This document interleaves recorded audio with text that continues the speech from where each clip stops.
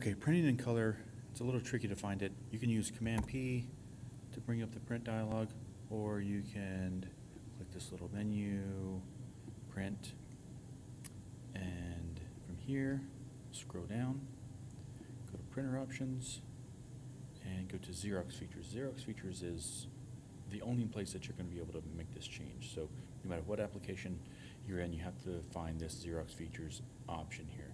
Then go to image options, then automatic color, print, send that off to the printer. Now if you try to print again, it's already going to default back to black and white, so you'll have to do that process over. I'll show you in another application. It's a little bit different in every application.